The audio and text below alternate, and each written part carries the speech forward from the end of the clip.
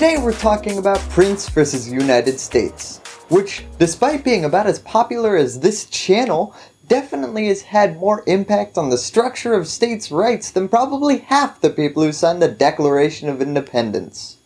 Of course, we're not talking about John Hancock, who I bet would have ridden first if the framers would have let him. Come on, man, you don't just underline your name, you swirl it all over it. Even Donald Trump would have probably said, that's a little bit self-indulgent. Now, we're talking more about this guy, whose signature looks like what I do when I have to sign for my card. Guys, you want me to sign this document that will make me a criminal in Britain? Well, okay.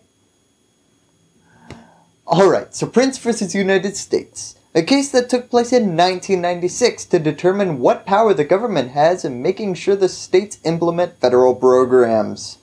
This is the justification for sanctuary cities as well as the justification recently cited for why states do not have to participate in Obamacare. So let's get a little background. Well, in 1993, this happened. Our critics have said that the Brady Bill is only symbolic. Well, I think there is some symbolism in the Brady Bill. Well, there was something symbolic in the Brady handgun control bill, but not what you're thinking, because it was eventually ruled partially unconstitutional by a judge who was later shot to death by a handgun. So, what was the Brady Bill?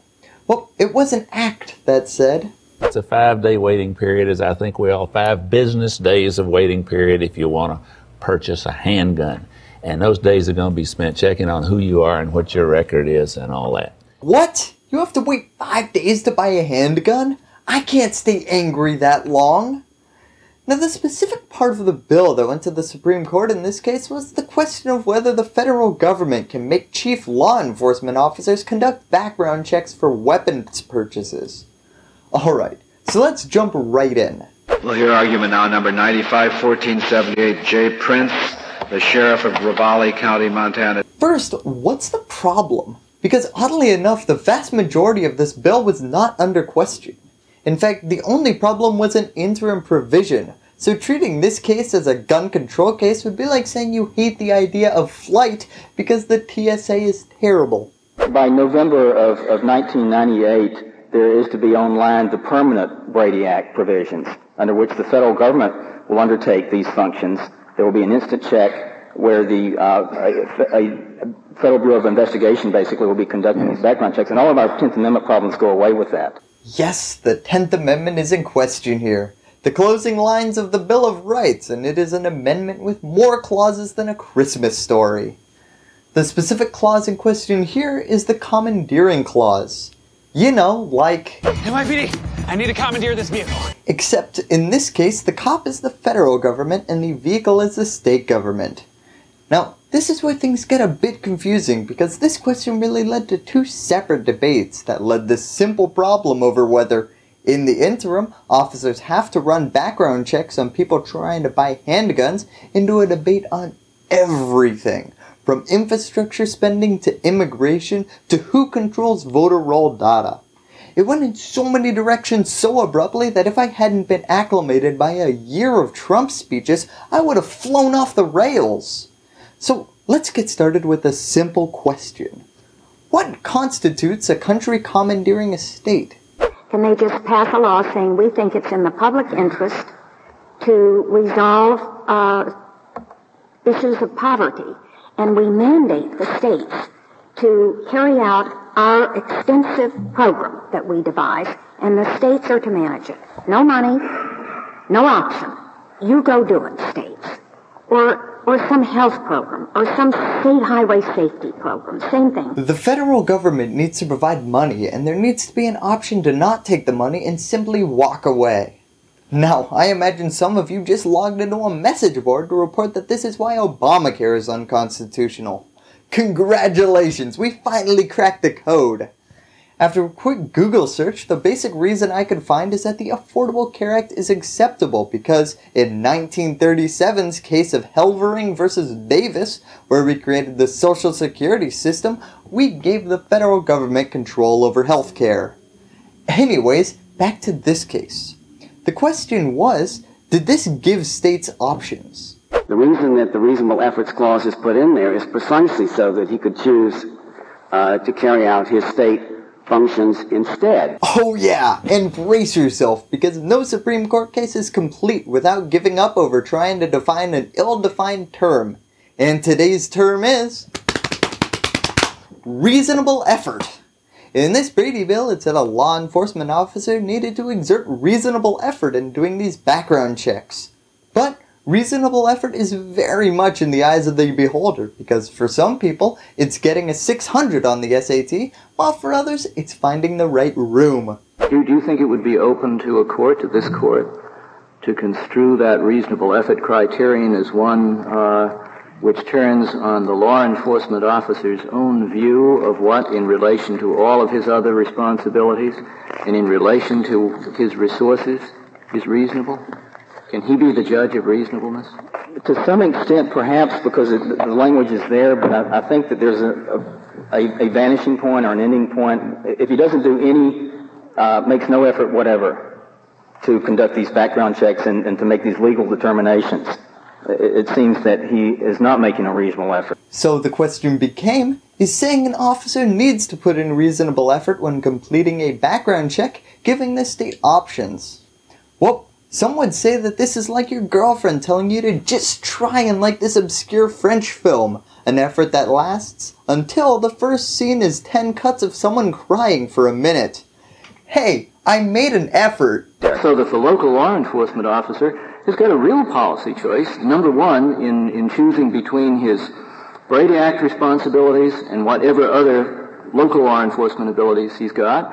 And number two, I suppose even independently of that, he's at least got an initial policy choice to make about how intrusive an investigation is reasonable enough. The other side responded to this saying that it really isn't an option, because whether you're making an effort to like it or not, you're still watching the French film. Just because it's black and white doesn't make it good. This argument was made by Justice Scalia. But policy choices are left for the local government. The local government does not have to decide whether A, to raise taxes, or B, to divert police officers from hunting murderers and rapists to looking up these records, or 3, I don't know what, to declare bankruptcy. Aren't these all unpleasant policy choices that the government has imposed upon the localities?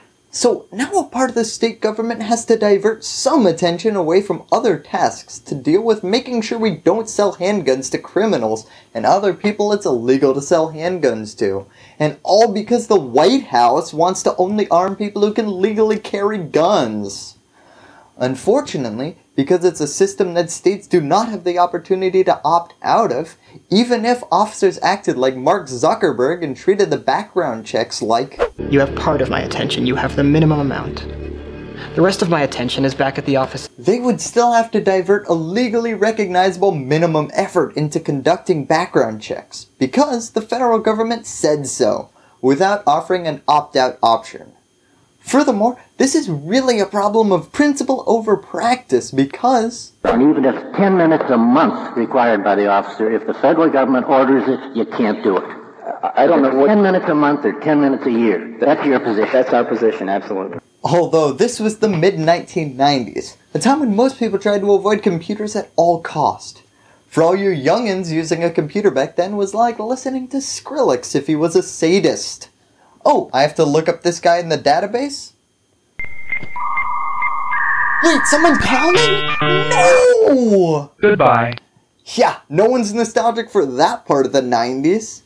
Anyways, the point here is, it's not about how much of an imposition a government program is. The problem lies with the fact that the state is being forced to do it. Just a quick side note before we move on, a brief exchange between the conservative arguing against forcing officers to conduct background checks and a justice led to the ultra-influential piece of precedence. Congress, under Article 1, Section 8, is empowered to enact a uniform rule of naturalization, and we interpret those early naturalization statutes as being under that provision and then being applied through the state judiciary through Article 6. Okay, I think we all know where this one's headed. but it's crazy in a modern context to hear a conservative cavalierly state what he's advocating for would include... You don't think that under the uniform rule of naturalization that Congress could compel state sheriffs to make background checks of aliens, do you? Absolutely not, because the sheriff is not a state judge, and Article 6 refers explicitly to state judges. Wow, yeah, those two lines mean a lot more now than they did back then. So, undocumented immigrants, remember to thank your local anti-gun control lobbyist for giving you some rights. And hey, now you can probably buy a gun too because of them. Now, the other point here is, because this is a capitalist society, if you want to get the states to do anything, show me the money. Well, my question is, are you saying that there's nothing like this? That in every case there's either something explicit in the Constitution, like the obligation of state courts that you get from Article 6, or extradition? Is this the first of a kind? Or is there anything that you would concede is like it? You know when a justice asks you if there's ever been a case like this before, or if it's the first of its kind, it's kind of like a parent asking if your teacher really wrote her that letter saying that you need to play more video games because you need to improve your eye-hand coordination. Now, his response was interesting and brings us to a landmark case we'll touch on, New York versus United States. I think there may be some of these laws. For example, I believe there's one cited here about underground storage facilities where the states are supposed to inventory and report underground storage facilities. And frankly, Your Honor, I was not able to find a specific item in that statute that related to the spending power. It's just one of those obscure laws that I'm not really sure what the basis of it is. But in terms of precedence for this law that we have here, I think the law in New York versus United States was one that was on all fours with the law here. So the U.S. managed to sneak in a few small unconstitutional state regulations, like the ability to be notified of all underground storage centers. Which seems odd, because I'm betting that the people who create underground storage centers aren't exactly thrilled about reporting their existence and location to the federal government without a compensation program. That said, let's take a second to look at New York versus United States. This case revolved around nuclear waste storage, the #1 producer of superheroes. You see, in the 1980s, while Manhattan might have been bright, other parts of New York State were literally glowing because it was producing a ton of nuclear waste with no clear strategy for dumping, which is as bad as it sounds.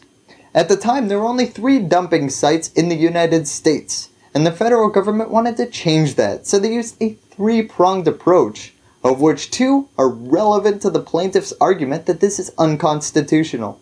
First, a monetary incentive would be available to states that entered regional agreements or opened in-state disposal sites. This is the way the plaintiff thinks that the federal intervention should be done and was found constitutional by the Supreme Court, because Congress can legally provide incentives to states to accept government programs to their spending powers, as long as you can say no. Now, the third provision set off more alarm bells than hitting the jackpot at a slot machine. Third, a take title provision would require states that did not provide for waste disposal to take ownership of the waste and accept responsibility for any liability that the waste caused. Essentially, if your state creates a toxic byproduct, you have to take responsibility for it. Now, I hear most of you saying, that sounds pretty reasonable, but states' rights, baby! It was said that the federal government was commandeering the state government by forcing state governments into the service of federal regulatory purposes. And instead, it was said it had to remain the problem of the federal government. To which South Dakota looked at the recent 210,000-gallon oil spill and sighed relief and told Trump, put it on our tab.